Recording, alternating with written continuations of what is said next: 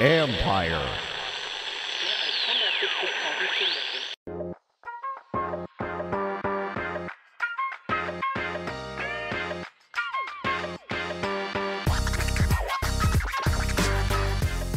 Welcome to Inside the Cap. I'm your host, Joel Corey. You can find me on Twitter at Corey Joel. That is CORRYJOEL.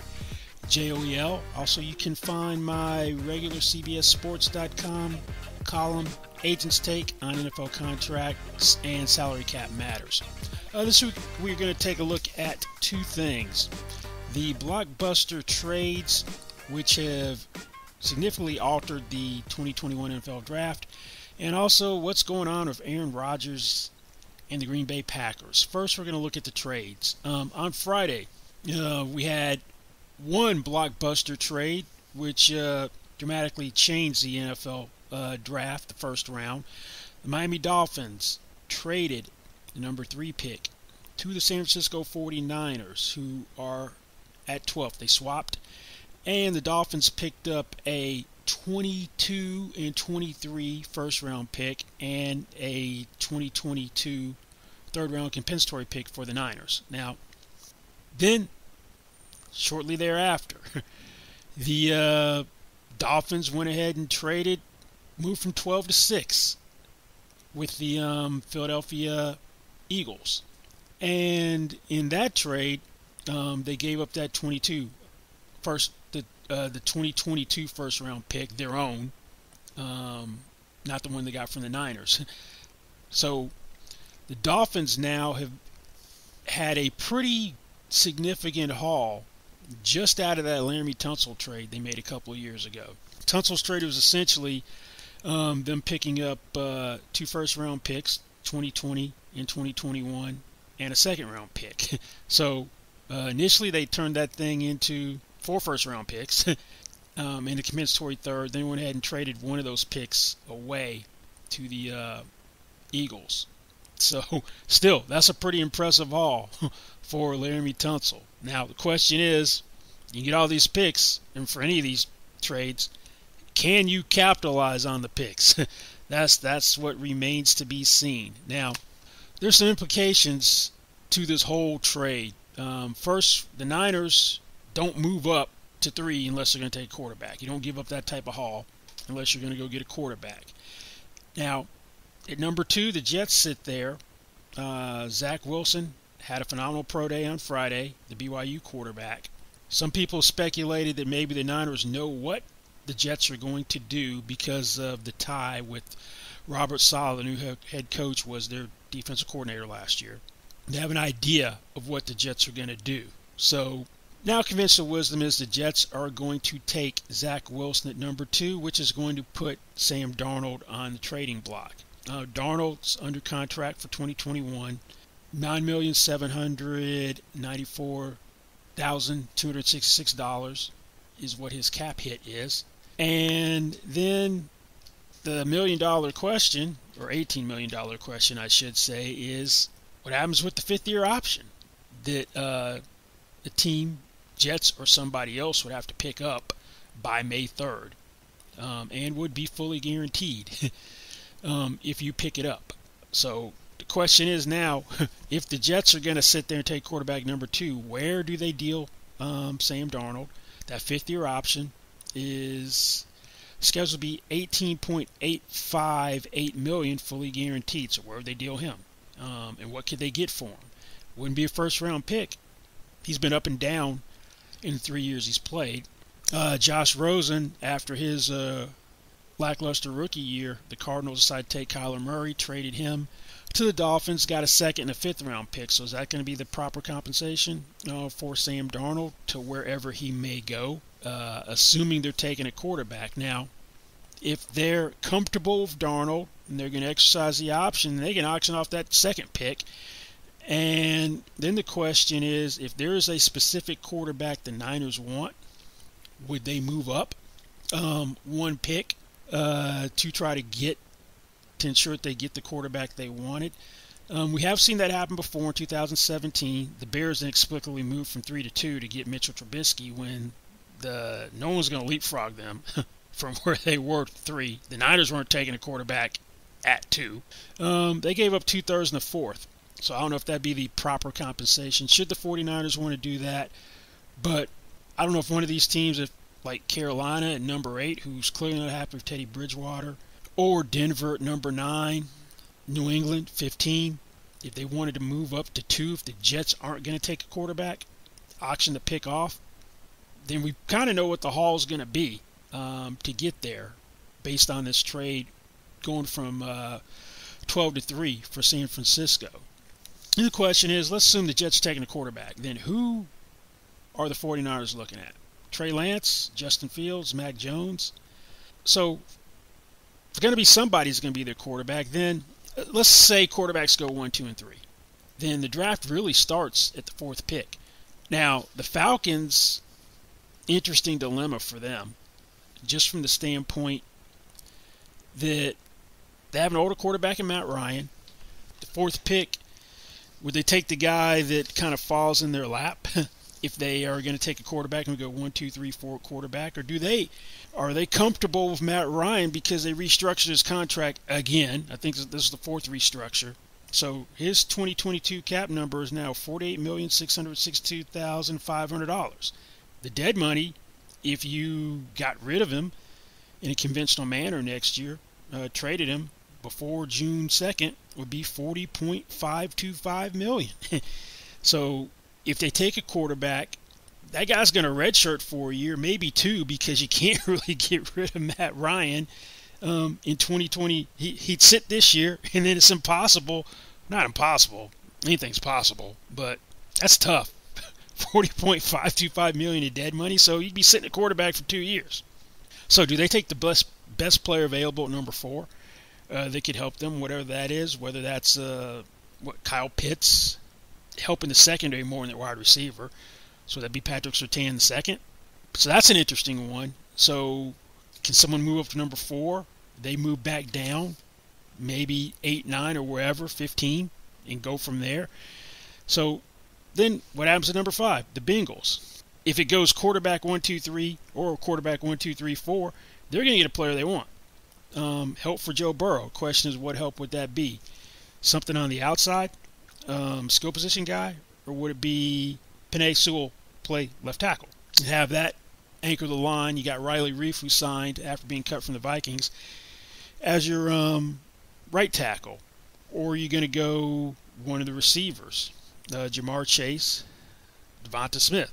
So then we get to the Eagles at number 6. Apparently they were trying to work a trade to get up to number 3, but wanted to delay it because there's a specific guy they had in mind.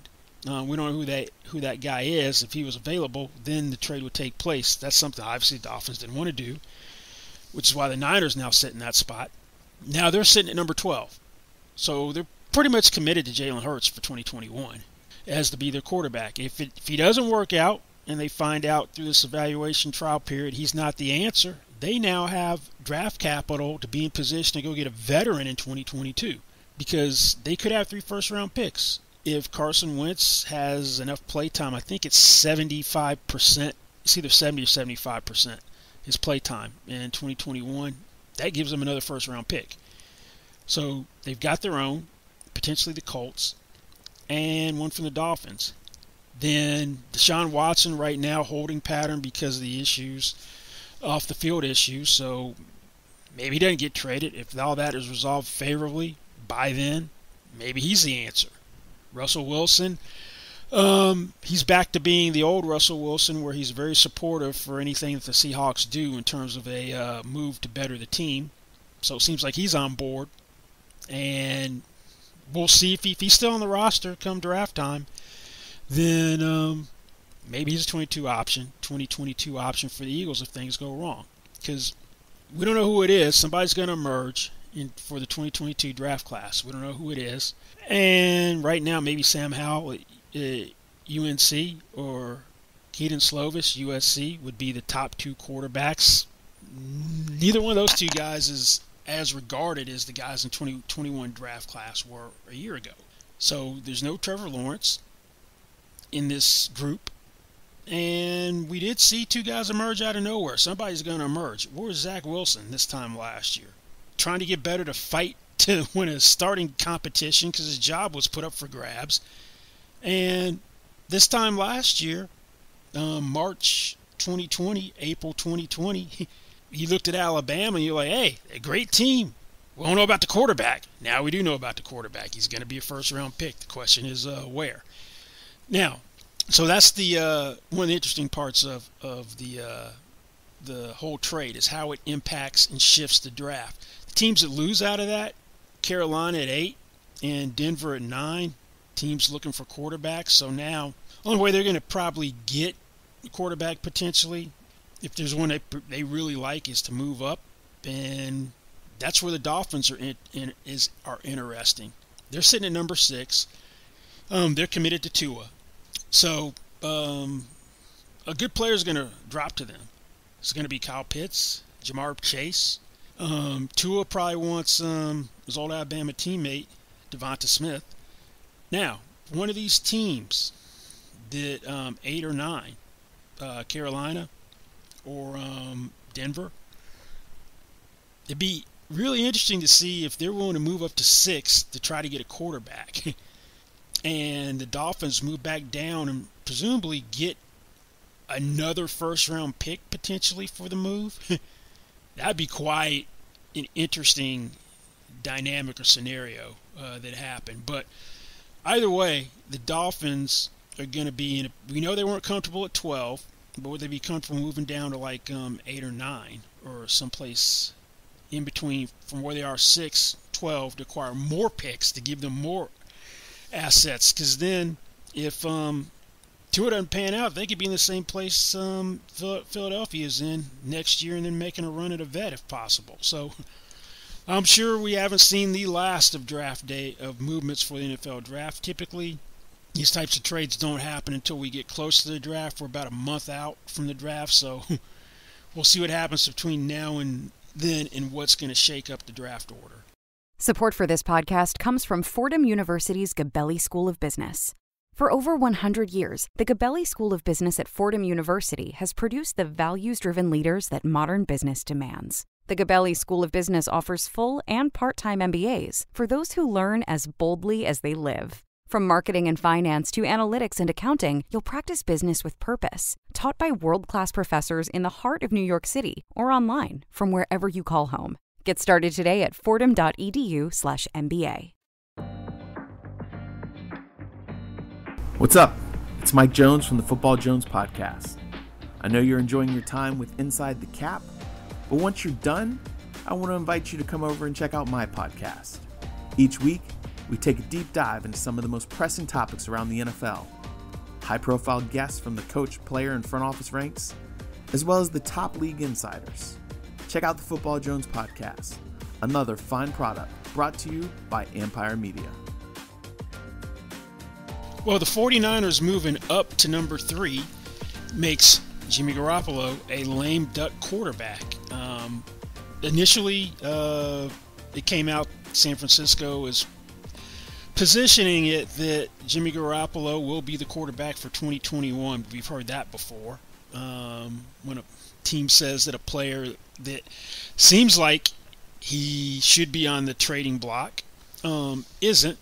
Rick Spielman's saying that Percy Harvin's not going to be moved. What happens? Percy Harvin got traded to Seattle shortly thereafter. So Jimmy Garoppolo has a no-trade clause for 2021 only. He's got a $26.4 million cap number this year. Supposed to make $25.5 million this year. It's under contract for 2 years. Next year he's supposed to make $25.6 million, so he is under contract for $51.1 million over 2 years.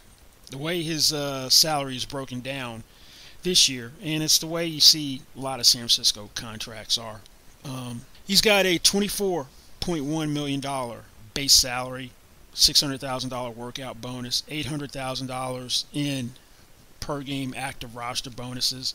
That's $50,000 per game, assuming a 16-game season. It's no more than $800 you can make for each game he's on the 48 man active roster. So that's how his contract's broken down this year. So if they move on from him, presumably through a trade, they could always release him. Then the dead money is only $2.8 million because he had a $7 million signing bonus in the deal he signed in 2018 for $27.5 million per year, which briefly made him the highest paid quarterback in the league. The Niners did something smart because they had a ton of cap room, which gave them maximum flexibility. They gave him a $28 million roster bonus, which wasn't prorated. So if they decide to part ways with him either way, cut or trade, they're picking up $23.6 million in cap space. Now, the 49ers lost in the Super Bowl 2019 season, decimated by injuries. In 2020 went 6-10. So if they think they can contend again, it would make sense to keep Garoppolo this year. Whatever quarterback they take, whether it's Trey Lance, Mac Jones, Justin Fields, so we're assuming Zach Wilson goes number 2 to the Jets, and then that person takes over in 2022. Now, if they are really looking to trade him, the most obvious place would be him going back to the team that drafted him, New England Patriots. Now, the Cam Newton contract does not preclude the Patriots from going out and getting another quarterback. Cap space is more the issue. They have about $12 million in cap space, and that's the problem now, generally, that Garoppolo has $25.5 million in cash, so to make the trade, you'd have to absorb the full $25.5 million. There aren't a lot of teams who need a quarterback that have that type of cap room. Denver has about $30.5 million. Carolina's got like $25.8.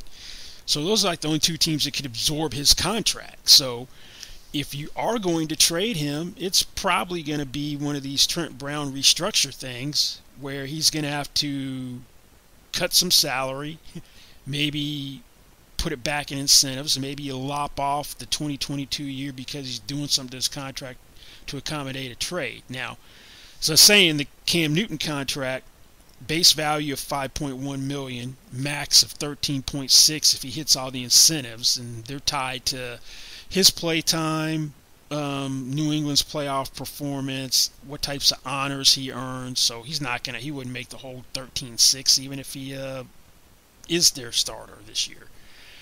Cap number of $5,506,250. So yeah, that's the most logical place. Let's say that they're not going to first, and I'm sure that's a place that Garoppolo would agree to have a trade to because he knows that system and that's where he got started. And what could you get for him? Maybe you get back the second-round pick that you gave up to get him at best. Probably third or fourth-round pick, I would think. Last year, Nick Foles went for a compensatory fourth-round pick, so it's going to be above that. But probably no better than the second-round pick when he was unproven, strangely enough, that the 49ers gave the Patriots to get him. If he stays, I don't think he's going to be playing for the 25-5 because that's just not what the market is. Because, one, he doesn't have outside New England, there's an obvious landing spot where he could start because all the musical chairs for quarterbacks already filled up. So what would the 49ers probably do in a situation like that? Probably ask him to take a pay cut to stay. Then it's up to Garoppolo. Does he think that it's better for him to be the quarterback here or take his chances on the open market trying to find a starting job someplace? Now, we've seen what the market is for these quarterbacks who are the bridge quarterbacks, because that's what he is now. If he stays, he's a bridge quarterback because he has no long-term future. We saw one bridge quarterback because Ben Roethlisberger's last year's going to be 2021 unless something changes where he just looks like the Ben Roethlisberger in his prime. Then they probably want him to stay. But he took a pay cut from $19 million down to $14 million. No way to make up the lost money. And we saw Andy Dalton go to the Bears, signed a one-year deal for $10.5 million, maxes out at $13.5 through incentives. And we saw Ryan Fitzpatrick go to the Washington football team, $10 million base value, maxes out at 12. So if Garoppolo's going to take some sort of pay cut, which I expect the 49ers to come to him and want him to do to stay, that is if he's going to be the quarterback for 2021, at least start the season, it'll probably be somewhere in that neighborhood, 10 to 14 million.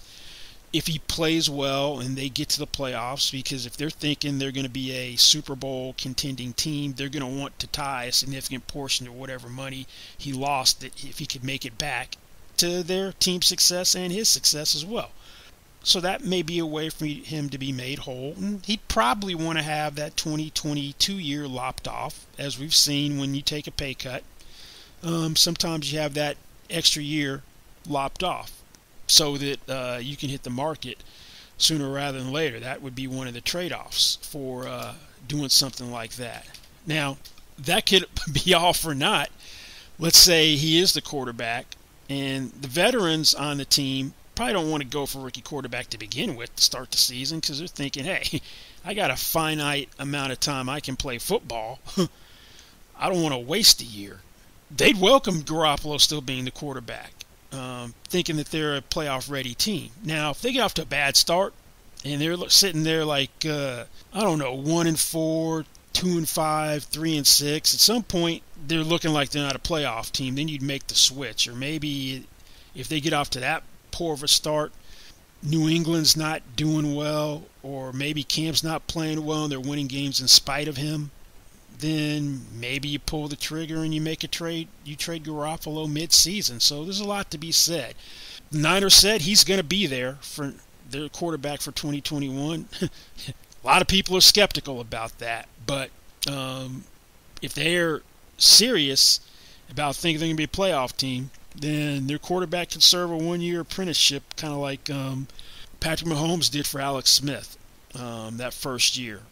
I know Philadelphia had that intent when they drafted Carson Wentz. They said he wasn't going to play as a rookie, but they ended up trading Sam Bradford in the preseason when Teddy Bridgewater had that gruesome career-threatening knee injury, and that plan went out the window. So we shall see what happens with Jimmy Garappolo. Does he stay or does he go? But the 49ers, in any event, they need to have a low-cost quarterback on a go-forward basis, just because of some of their big-ticket items. They've got Trent Williams that they signed to a deal on its face, makes him the highest-paid offensive lineman in the NFL, $138.06 million for 6 years, but it's really a bifurcated deal because it's 3 years and an option to pick up the final 3 years. So worst-case scenario, it's $60.75 million over 3 years. But in any event, he's got the second largest offensive line cap number in 2022 at $26.72 million. You got Eric Armstead, $20 million cap hit this year, $21.74 in 2022. George Kittle, highest paid tight end, biggest cap number in 2021 and 2022, 16.1 and 16.3. Now, they got some contracts coming down the pipe that they're going to need to have a cheap quarterback to accommodate. Fred Warner, who's turned into, if not the best off-the-ball linebacker young guy, it's Darius Leonard. Now, the Colts want to get Leonard's deal done. Warner's now eligible for a contract extension as well. They both have 3 years of service. If I'm Warner, I'm not in a hurry. I'm waiting to see what Leonard does and either try to leapfrog that, or I'm going to try to come in under that. And part of the reason I'm not in a hurry is the market's been stagnant the past couple of years. I had C.J. Mosley go up to $17 million per year in free agency when the Jets signed him. And then you had Bobby Wagner rightfully become the highest paid off-ball linebacker at $18 million per year 2 years ago, and it's still there. So if I'm Leonard, I'm trying to beat Bobby Wagner. If I'm Warner, if I can't get the deal I want, maybe I play for my elevated base salary at my $3.384 million because he earned the escalator for the second-round tender. And I know Robert Saleh loves me in New York.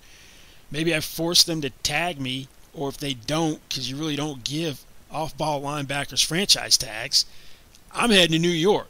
So knowing that, and the Niners probably know that as well, maybe they got to pay him Bobby Wagner type money. You've got Deebo Samuel, who will be eligible for a new deal in 2022. He's their number one receiver. So you're talking Kenny Galladay money can come back, be healthy, and build upon that. Build upon what he looked like as a rookie. Minimum Kenny Galladay money, $18 million per year, $40 million guarantees, $28 million fully guaranteed at signing when he's eligible for a deal next year in 2022. And the Niners are very proactive in terms of signing core guys. Then you got the big one, Nick Bosa. Now, tore his ACL, was Defensive Rookie of the Year in 2019. So Bosa comes back and he's Bosa. I anticipate TJ Watt's going to move the needle and become the highest paid defensive player in league history. Right now, it is Bosa's brother, Joey, at $27 million per year. So is it going to be TJ Watt at 28, 29? Does he get to 30? But I anticipate Nick Bosa if he comes back and he is what he looked like he was supposed to be, plays like he did as a rookie or better off the ACL injury, that's a $30 million per year guy.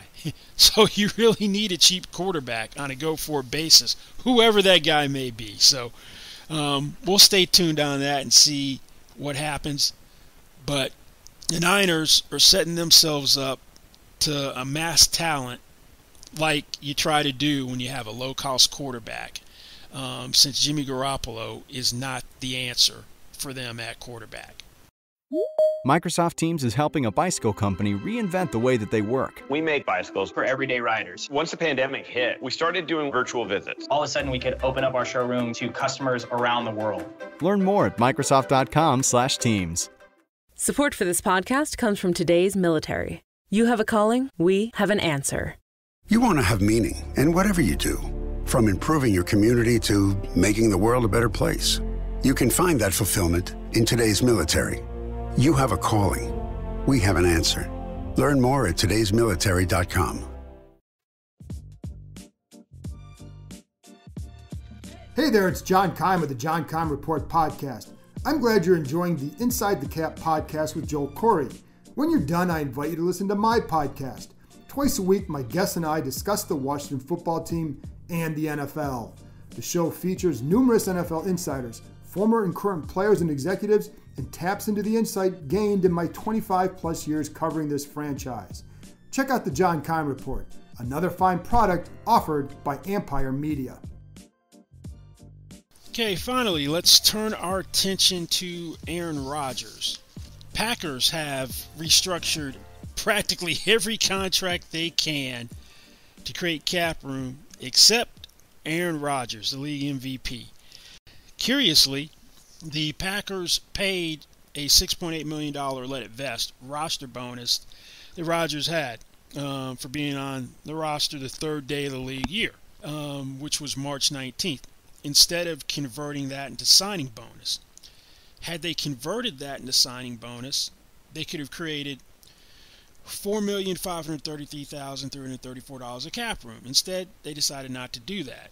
It came out last week. There are reports they're trying to do something else to Rodgers' contract, rework it, where it wouldn't just be a simple restructure. I don't know if that's an extension or what the deal is, because if they just wanted to do a simple restructure, they don't need his permission, because paragraph 9 of the addendum to this contract gives the team the right to convert salary. And I'll sum up what this clause says. That on one or more occasions during the duration of the contract, club in its sole discretion has the right, not the obligation, to convert any portion of players' salaries, whether paragraph 5, roster bonuses, or whatever, into signing bonus. And the two parties agree that an email or phone call from the team to the player or his agent will trigger those rights. So whatever amount they decide to convert, then he's got to execute a new contract within 3 business days of getting the contract. Otherwise, he's considered in breach of contract. And the thing is, it also says that the payment for whatever money is converted stays on the original terms of how it was supposed to be paid. So if it was all base salary, he gets paid like it was base salary. You don't get like the signing bonus and you get paid in a lump sum early. So that's paragraph 9 of the addendum. So don't need commit permission just to do a simple restructure. So that means Packers wanted to take his base salary of $14.7 million, and he's got a $1,075,000 minimum base salary. He's under contract through 2023. They wanted to convert that. They could get basically a little over $9 million of cap relief this year. So let's say that they just did it so they would get 4 or 5. $9 million total, so it's 4 or 5. They'd be raising his cap number in 2022 and 2023 by $4.5 million. The way it stands right now, since they took Jordan Love in the first round, trade up to get him last year, which Rodgers rightfully wasn't happy about, set off the speculation that Rodgers won't be there long term, that one of the reasons you don't touch his contract is right now he's got a $39.852 million cap number in 2022, and if you don't do anything, then there's $17.204 million in dead money. So if you trade him, you pick up $22.648 million of cap space. Now, if you went ahead and did the conversion I was just talking about, then if you traded Rodgers next year, you're going to add $9 million to the dead money. So the dead money becomes $26.204, and then the cap relief that you would gain would be $13.648 million. So Rodgers wants some assurances at a minimum that he's going to be around beyond 2021, and he's not basically doing a league-wide audition to get traded someplace next year. Now, his contract lines up perfectly with Jordan Love's, that they're both up after the 2023 season. You don't typically draft a quarterback in the first round, trade up, not to have him play. Rodgers sat behind Brett Favre, so he's seen this from both ends. Being the new guy that comes in, and now he's in Favre's position, so he wants clarity, and I don't blame him. And the Packers, if Love is their guy, and some of this will depend on what happens this year, that you got to pick up the 5th-year option heading into the 4th year. So he will have sat 2 years. You would need him to play 2022 to know whether you can pick up the 5th-year option. Plus, he's dirt cheap. He's got salaries in 2022 of $1,735,770.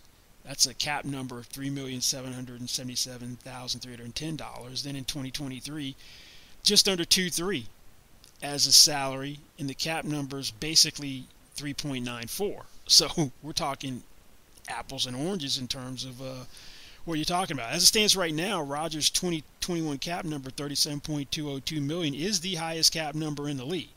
The one in 2022 of $39.852 is number 4 in the league. So typically you don't give a guy an extension when he's got 3 years left on his contract. So if the Packers are trying to preserve flexibility, I don't know if this would placate Rodgers, but do you guarantee salary in the future? That doesn't prevent them from trading him. Maybe it's cosmetic, makes him feel good about things to a degree. Or is he in a revengeful mode where he's like, you know what? The only thing I'm willing to do, if you want to do your simple restructure and make it harder to trade me, hurt you cap-wise, and you can do that. But only thing I want is a real restructure, because he's got a base salary of $25 million in 2022 and in $25 million in 2023, $500,000 workout bonuses. So you guaranteed those 2 years. He's a steal if you trade him, and he's making $25.5 in 2022 and 2023 each year. So you're talking $51 million over 2 years. He's a steal at that. When he signed the deal, he became the highest paid player in league history at $33.5 million per year. Now you got Patrick Mahomes at $45 million. You have Dak Prescott at $40, Deshaun Watson at $39. If Josh Allen and or Lamar Jackson get done, they're going in that Watson-Prescott neighborhood. So, yeah, he probably feels like, hey, I may be 38 towards the end of the season in December. I said I was going to play well into my 40s. I'm coming off arguably the best year of my career.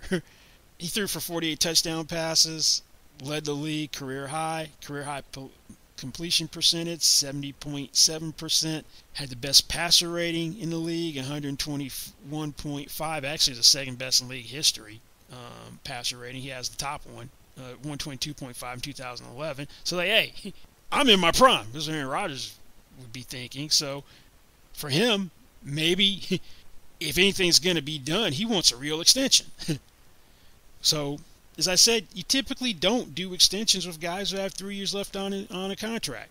But we did see one last year when DeAndre Hopkins got traded from Houston to Arizona. He had $39.915 million left on his contract, and he got a 2-year extension right before the start of the regular season, which averaged $54.5 million is the new money. So extension average $27.25 million per year, makes him the highest paid non-quarterback in the league. So if I'm Rodgers and I'm his people, I'm like, hey, extend the contract 2 years. He's got 3. Rework it in the way kind of like DeAndre Hopkins. Granted, there's one big difference, that there's no bonus proration when you trade someone, because the bonus proration stays with the other team, so that makes it much easier to work in extension, because you don't have the constraints of having the cap charges from a signing bonus, and then because I already restructured Rodgers' contract once, the additional signing bonus proration. Because at the end of 2019 season, they turned $14.26 million into signing bonus, so that just complicates matters from a proration standpoint. So if you're going to try to do something, and Rodgers hasn't been one who's been willing to take a discount. Most players don't take a discount until late in their career, unless you're Tom Brady, who the only time he was the highest paid player in the league was the 2010 deal, I should say, which averaged $18 million per year. Other than that, Brady hasn't been one to look for top dollar. Rodgers, the 2013 extension at $22 million per year, made him the highest paid player in the league. The 2018 extension at $33.5 million per year, made him the highest paid player in the league. So I'd suspect Aaron Rodgers ain't thinking, particularly after they drafted Jordan Love, I'm not helping you out. If we're going to do a real deal, real extension where you're committing to me, we're making Jordan Love a tradable asset, maybe not this year, maybe hold on to him this year. If you do an extension for Rodgers and you trade him in 2022, there is no obvious guy in the draft, so he probably have more value, at least it appears, next year than this year. Maybe you get the second-round pick that the 49ers gave to New England for Garappolo, who, similar kind of circumstances, drafted the heir apparent. Tom Brady was like, not so fast, played great football. I can't see Aaron Rodgers taking one for the team. Drew Brees didn't do it until the 2018 deal when he's pushing 40. The 2016 negotiation dragged on where they couldn't use cap room and got that thing done as the regular season was approaching. I really don't see Aaron Rodgers being one of these, hey, you know what, I've made my money. So what would this thing kind of look like? Well, let's look at the Hopkins thing. Hopkins was scheduled to make $12.5 in 2020, ends up making $29. So $16.5 million in new money. So 30% of his new money basically came this year. 2021 through 2021, he's got $42.75 million in cash. He's supposed to make $13.5 in 2021. That's $16.75 million in new money. So it's basically 31%. Through the existing years of the contract, DeAndre Hopkins, $20.135 million. That's 37% of the new money. Then this thing takes a bigger jump. In terms of the new money, he's at $39.585 million through the first new year. And he's got a way to void out of the deal. You wouldn't be giving that to Rodgers, but Hopkins can void out through outstanding performance. So he's got basically 73% of his new money through the first year, and then the salary drops big time. Then It's obviously 54.5. He played out the contract, didn't void it. So kind of using that as a template or a blueprint. Only way this would really work, and it wouldn't be attractive to the Packers, I would think, you got to give him a big signing bonus. He had the biggest signing bonus in NFL history when he signed at $57.5 million. And this is a team which doesn't defer money. So he got all that money in year one. So you've already given him the 6.8 because you didn't convert it. This would just be a tough thing to swallow. You got to go huge signing bonus, kind of like you did the last time. And he's probably going to be like, you know what, extended 2 years. That's for years 2024, 2025. The cap's going to go way up because of new TV money. Mahomes is $45 million per year, highest paid guy right now. Maybe $47.5 is the new money in those 2 years. Obviously, you don't do this like an NBA contract. You tack it on at the end. He's not like Giannis Antetokounmpo, so it's not going to kick in then. So you'd have to give him a big signing bonus. So what is it? 55, 57.5, 60 million, and you drop his base salary down to $1 million. And then the thing is, how much cap relief could you get out of this thing? And how do you keep the second year cap number close to where it is now? It's $39.852 million. So you'd have to drop his base down to minimum for this to even work. Let's say, I'm just using this as an example just to illustrate the point. Say you got a $60 million signing bonus. You drop the base down to $1.075 million as league minimum.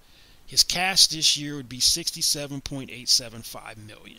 Then your cap number, you get a little bit of cap relief. You can also, you're buying out the incentives because he's got $1 million worth of incentives each year in the contract. You're buying those out. So they're gone. Right now you got $850 of incentives counting on the cap is likely to be earned. You buy them out. So they're gone through this whole thing. So the cap number would go from 37.202. You get a little bit of cap relief to 34.227. Cap number next year is 39.852. You pick up a little bit of cap relief, not much. Drop the base down to like 13.125 or 13, something like that, where he's got $81 million of cash through 2 years. And then the cap number is 39.477. So he's got $33.5 million in new money through the 2 years. And then let's say $29 million is a base in 2023. That cap number be kind of high. That's where the cap's going to be a big increase over what it currently is. It's currently $28.352 million. Then you're basically going up 15.5 from what it was going to be. 43.852. So he's made 110 over the 3 years. You guarantee all of that at signing. So what he was supposed to, the years he was supposed to be under contract, still guaranteed. So you're paying year he plays where he's 38 late in the year, 39, then 40. That's 110 over 3, fully guaranteed at signing. I wouldn't want to guarantee anything beyond that. If I'm the Packers, he's going to want something guaranteed in year 4. Dak Prescott has 126 million total guarantees.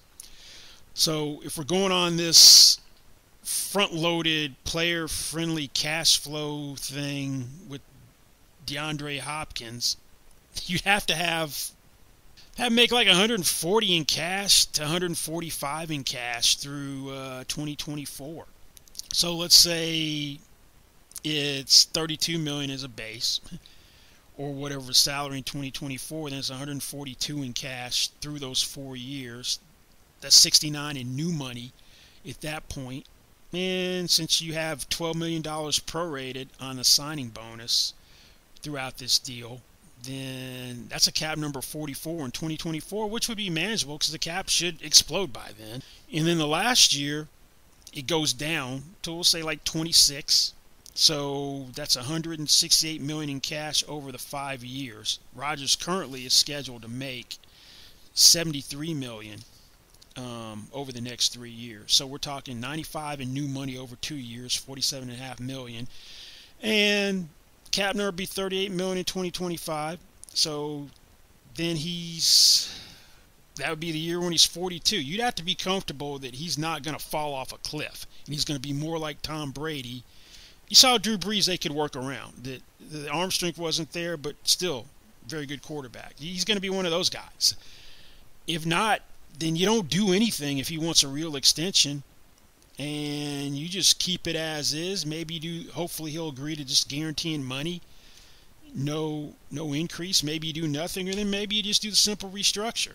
He probably wouldn't be happy with that, just a simple restructure, because at the end of the regular season, he made it clear he was not happy with things, wants clarity about his future, but we'll see where this thing goes, if they can work something out. It took forever to get the extension done in 2018, so if I'm the Packers, I would lean towards trying to get something done with Aaron Rodgers.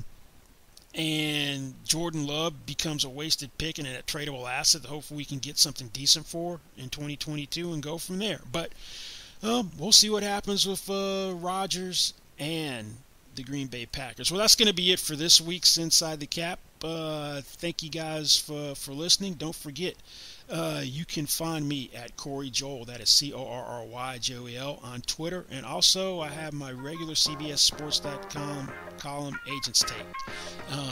We'll see you back here next time.